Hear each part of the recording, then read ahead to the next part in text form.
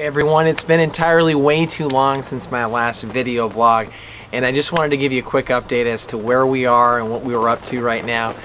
We got up to Minnesota here the first part of June, came and spoke at Wayzata Free at all three of their services, and then we just kicked off our first class of Dignity Serves last Wednesday, which has been going really well. And then we've done a couple different Sunday school classes where we're talking about different concepts of serving, and that's been going really well. We're parked here at Maple Hill Estates.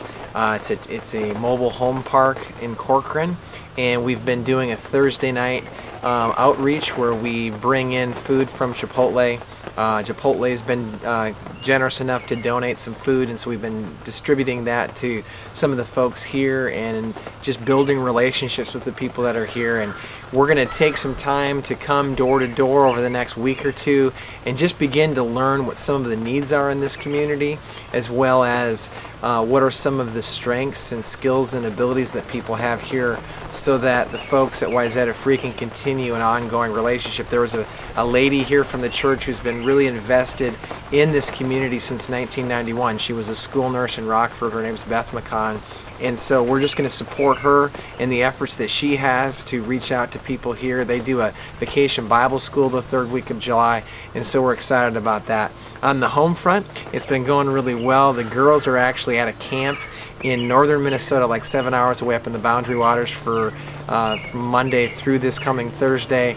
Ben leaves on Friday to fly back to Indianapolis, where he'll spend 10 days with the youth group from Covenant Church in West Lafayette. They've invited him to come with them to Colorado, so he's going to spend 10 days with them in the mountains, and so he's super excited about that. We've got a class tonight, and then we've got a service project that we're going to be doing over the next several weeks with the Dignity Serves class that we teach, as well as the Sunday school class, inviting them to come with us.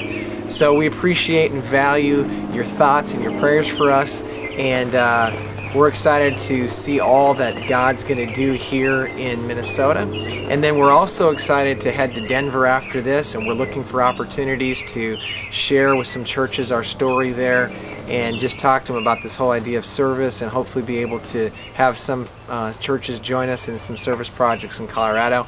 And then we are booked at a church in Rancho Cucamonga, California for September and October, and we're super excited about that as well.